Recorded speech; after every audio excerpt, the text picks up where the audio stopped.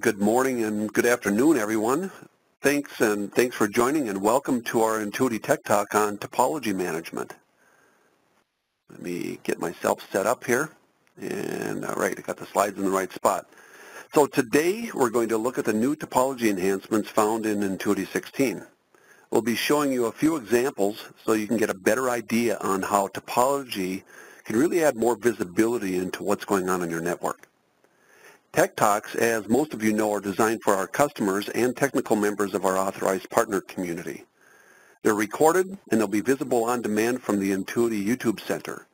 They're a good resource for learning more about the product or reviewing features that you may be interested in implementing. I'm Pete Bartz, a field system engineer at Entuity, and also with me today is my colleague Larry Balon, who is also a field system engineer. We'll be your hosts for the next 20 or 30 minutes.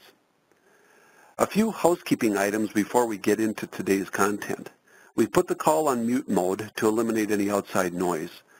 Feel free to ask any questions at any time via the chat panel. We'll have time at the end to take your questions, and I guess with that, let's get started.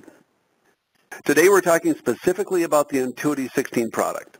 This PowerPoint shows some of the enhancements of the last two revisions of Entuity Network Management. So this will give you a quick idea of what's been developed to keep our product current. So I guess with that, Larry, I'll turn it over to you and let's get started with the real content. Thanks, Pete. Good morning. My name is Larry Balon. I am Field Systems Engineer with Entuity. I'm Pete's counterpart, and I'll be conducting the demonstration this morning. I'm going to share out my desktop, and then I'll talk a little bit about what we're going to cover today. So you should see a logon screen here. So with release 16.0, Entuity, we completely revamped the topology mapping functionality in the software. We've added enhancements that make the topology mapping easier to migrate using more common buttons on the mouse.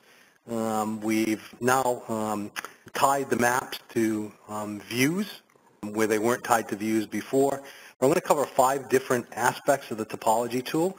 The first one is multi-server mapping. So I'll demonstrate how to create a physical connection between devices that reside on 2 different Entuity servers. The other enhancement that we've made is that now when topology maps are updated and new devices are added to them, those maps get automatically updated, and I'll demonstrate that by showing 2 different users logged in viewing the same map, and I'll add a device to the map, and you'll see that the new device gets added automatically to the other user's browser. We'll also show adding a custom device, demonstrate how the topology mapping tool has changed in regards to views and subviews. We'll also, one of the other enhancements is in previous releases, you were restricted to only 1 topology map per custom dashboard, and we'll demonstrate how to put in multiple topology maps into a single dashboard interface. And the last thing I'll cover, which is really primarily for people on the call that are already utilizing Entuity at a different release and want to upgrade, is I'll demonstrate the new map to view migration utility, which allows you to migrate maps from previous releases to the new view-based topology mapping tool. So I'm going to log into this server, which is a release 16 server, and I'm going to go into the Explorer tool, go into the My Network view, and just quickly display the maps for this view. So one of the things that you can actually now I can use my mouse and hold the palette to move the map around, and I can use my scroll wheel on my mouse to zoom in and zoom out on the topology map. I'm going to add a second server, so I'm going to go into multi-server administration, and I'll add a second server.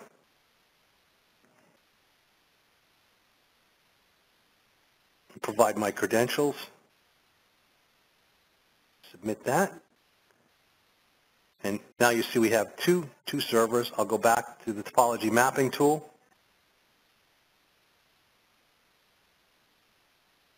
And now you see in the My Network view, I have a combined topology map that consists of the topology maps from both servers. I'm going to scroll in, and what we're going to do is we're going to connect a physical link between two devices that reside on different servers. This E2821 router resides on the iDemo server, and the FL01 router resides on the demo.intuity.com server. To create a new physical connection, there are actually two ways to do it. I'm going to show you how to do it on the map, which is actually the easier way. You can also do it through the administration tool as well. I simply use my mouse to select the two endpoints that I want to connect. I right-click my mouse. That gives me a selection, and the last one here is to create a physical connection. I'll just call this Tech Talk Connection, and then it places the two devices as part of the endpoints, and then I'm going to select interfaces from both devices. I'm going to select SE000 for the 2821, and then on the Florida router, I'm going to select SE010. I click OK. I click OK again. There'll be a status message. The connection has been saved to the database automatically, and you'll see here that connection was made automatically. So now the new connection connects those two devices even though they reside on different servers. If I go back into the administration tool under inventory and topology, there's a selection now for physical connections. And you'll see that the last connection in the list is the connection that I just made. Physical connections can also be made directly from the inventory page. We won't go through it, but using the Add button, you can browse and search through the different devices and select the endpoints as well. So there's two ways to do it, the way I did it on the topology map and then through the inventory tool. Next, I'm going to switch to a different system, and we're going to demonstrate multiple users. So I'm going to go to our cloud-based demo system and log in.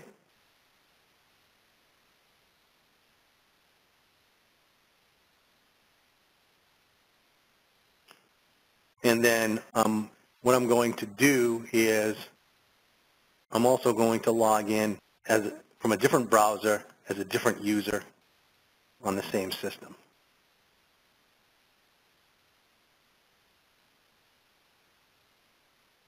So what I'm going to do as the administrator is I'm going to create a new view.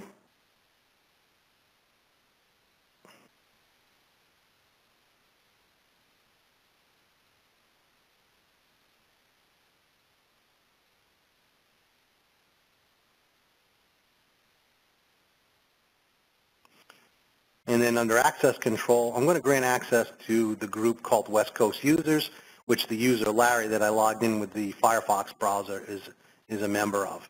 And then for the contents, for the purposes of our Tech Talk today, I'm just going to drag and drop a few devices into this view.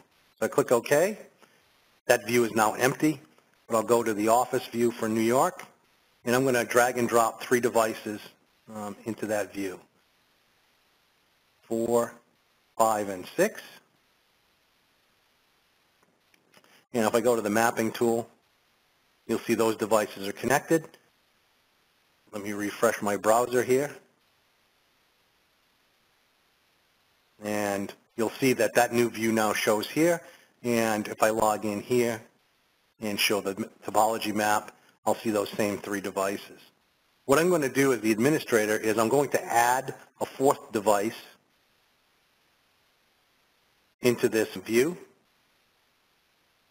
I'm going to add HQ07.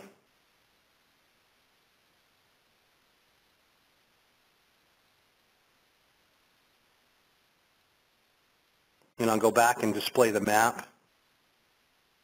And you'll see now I have 4 connected devices. So previous to this, when you updated maps and added new devices, they weren't updated automatically. If I go back to the Larry view, you can see here that the devices were added. The map has not refreshed yet, so when the devices are first added, you'll see the links between the devices are shown as black lines because we don't know what the state of those are. I'm simply going to refresh my browser, and those links will show the proper connectivity status. They should all show green, which they do. In most cases, most customers will create views automatically. So when devices are automatically added into new views, it's the same concept, but in order to demo it here for Tech Talk, I just used the manual addition of devices. So anytime new devices are added into views, the topology map will automatically update to reflect the addition of those new devices. The next thing we're going to do is we're going to add a custom device to the map. There are two ways to do that. I can go in through the topology mapping tool and pick a blank space within the map and right-click.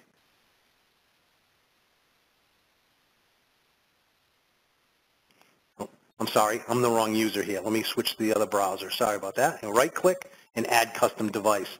As the user, Larry, I didn't have the permissions to update the topology map. So I can add a custom device to this way. I can also come in through the inventory and topology or inventory administration page and also add a device. So that's what I'm going to do. I'm going to click the Add button. The device type I'm going to select from the pull-down menu is Custom Device.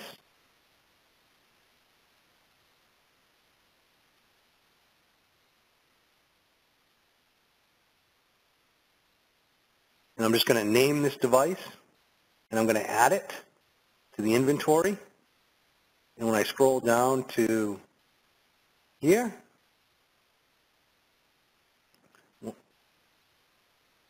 what I should see is the same as the IPVPN WAN or the Jeff Ubuntu, which is this administrative downstate. This wrench icon indicates that our database hasn't been updated to reflect the status of the device. I'm going to try to re-add a device. And I'm just going to call it Larry and see if this works.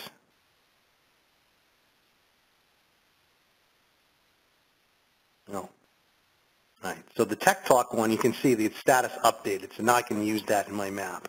I'm going to go back to the Explorer interface, and what I'm going to do is I'm going to locate that device in the My Network view, and I'm just going to drag that into this view that I created previously. I go to the map, and now that device is shown there, and I select my two endpoints, and I'm going to create a physical connection.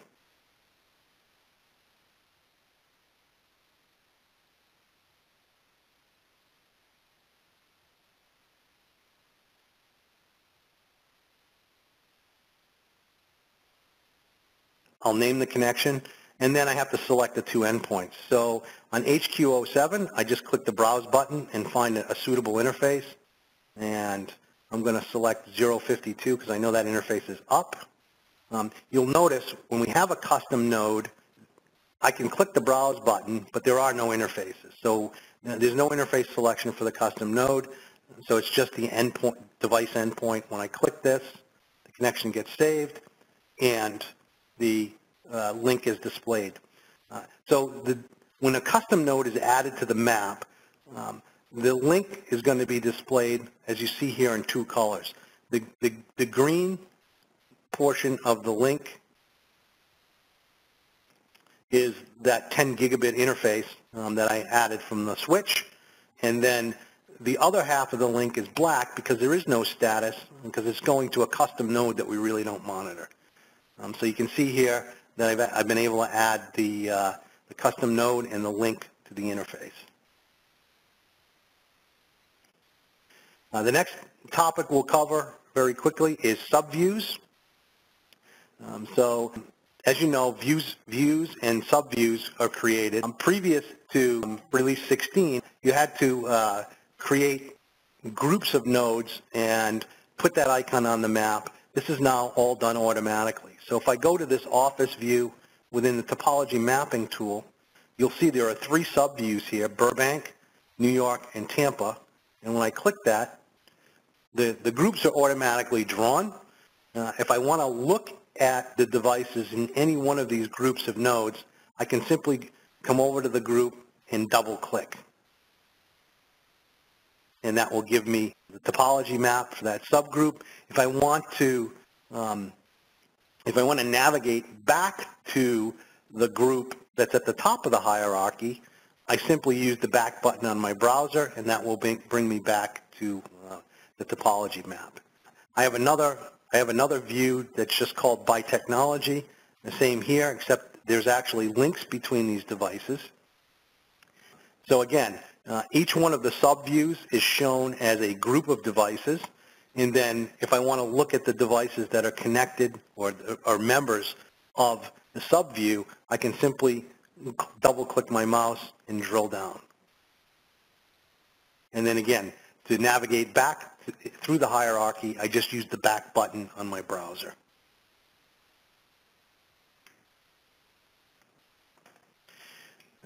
The next thing we're going to show is the ability to bring multiple maps into a custom dashboard. Prior to release 16, this was not possible. You could only have a single map within a custom dashboard. So I'm going to go to the dashboard editor, and I'm going to edit. I'm going to select a custom dashboard to edit. In this case, I'm going to select custom 7. I'm going to clear everything out of here. I'm going to change this to a 4-pane dashboard. And then I'm going to take my offices and open this up. And you can see that the map is being displayed in the background here. There are two ways I can do this. There is a green icon, similar to the icon you would see on the charting tool, that allows me to open up the map on a new page, or I can simply drag the map into the dashboard. So I'll do that for the top of the hierarchy. I'll put the Burbank office view up here. I'll drag that into the next pane. I'll do the same with New York. Bring that into this pane. And finally, I'll take the Tampa office and drag that into the last pane. I can preview this.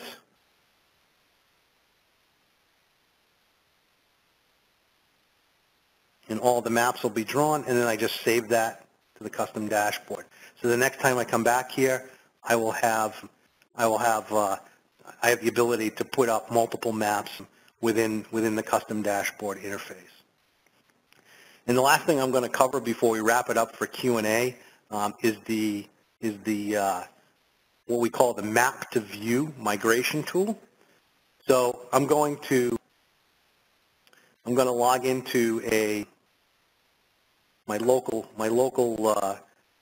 lab server here, which is running release 16. And I'll just log in as the administrator.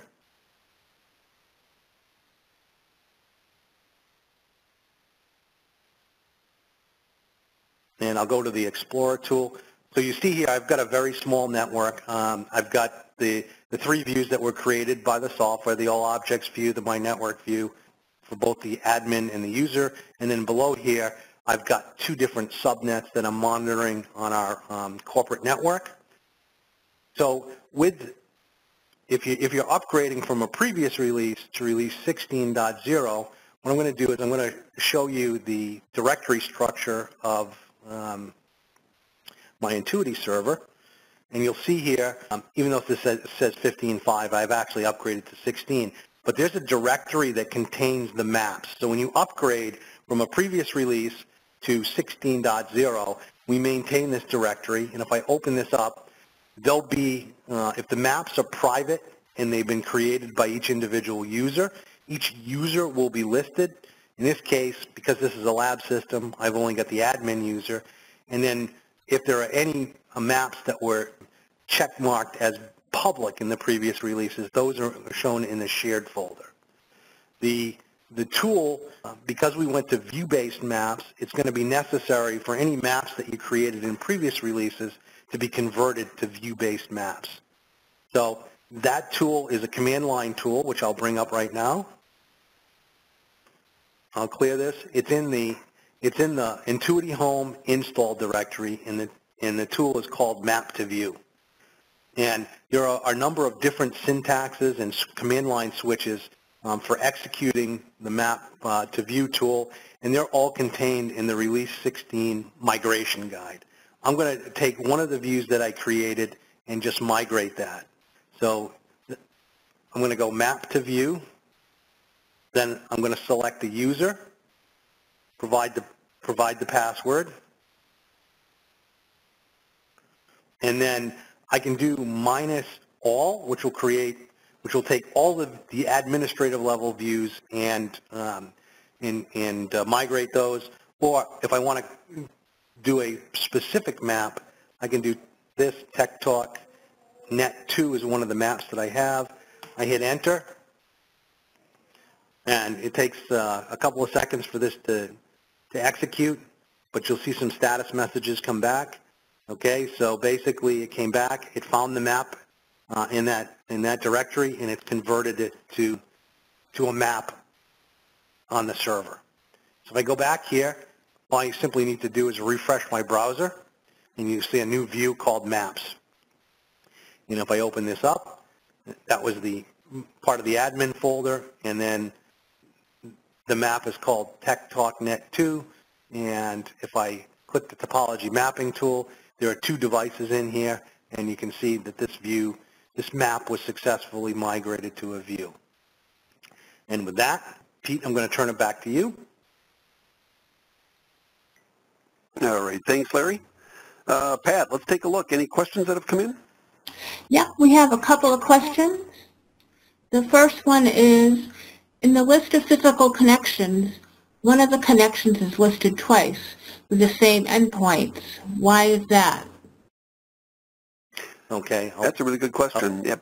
Larry, can you take that one? I'll take that one. Yep. Let me just turn the sharing back on here and go back to where we created this one.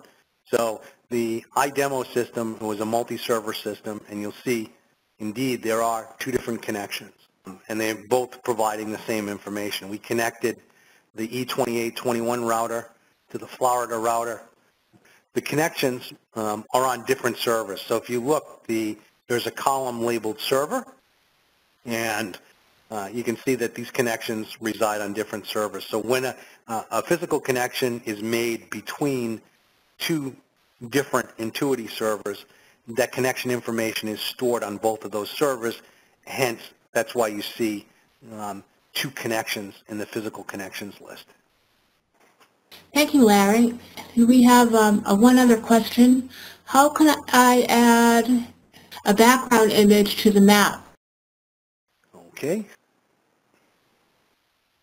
You can bring the map up, and you can set the background by simply right-clicking in a blank space of the map and click Set, and then pick an image.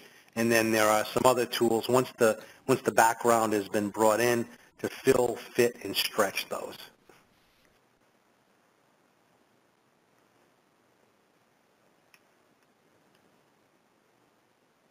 So again, it's selecting a blank blank space on the map. Previous to this release, there was a button in the tool set in the upper part of the right pane of the web page that allowed you to bring the background images in. Now it's simply you select the background. You can do that right off your desktop, right? So your images can be stored on your local PC, and you can just download them to the server that way? Yep. Cool. Yes. Yep. All right, thank you. We have another question. With Map to View, can I take maps from one install, copy them to another install, and run Map to View? And also, if there are specific user maps, do I need to know that user's password or just the password of the administrative level user? That's a good question. The maps are stored in a specific directory. Again, if I go to the Entuity here, I'm not sure if they can be copied to. So the question is whether these maps that were created can be copied to a different server and then run the map to view tool on that to migrate those. Correct? Yeah. Sounds right. Yep. That's something we're probably going to have to get. We're going to have to answer that question off. I don't have the answer to it. I'm not sure if it was designed to work that way. and we'll have to get back to you on that. And what was the second part of the question? Passwords. Yeah. If it's a user that's defined on the system, I believe that the password has to be put in there. So you do have to have the username and password for each individual user's maps. The shared maps can be converted with a single command. Okay, that's it. All right, thanks, right. Pat. Looks like that's all the questions that we've got. However, if you have questions and you think of them after the Tech Talk's over, feel free to use tech.talks. I'll flip slides here. There we go. I got it. Use our tech.talks at Entuity.com email. If you've got questions, please send them on over. And also, please send us your suggestions. We're looking for good Tech Talk subjects for 2016. And if you've got ideas, go ahead and send them via that email as well. So to wrap up, we'll send you a video link of today's presentation for your use. If you've got any questions on the new topology enhancements, please be sure to contact your Entuity Field Systems engineer or send us an email. And lastly, please make a note on your calendar because the next Tech Talk is on data export techniques. This one's going to be held on May 4th, and the details will be mailed out, as we get closer to the date. So thanks again for attending.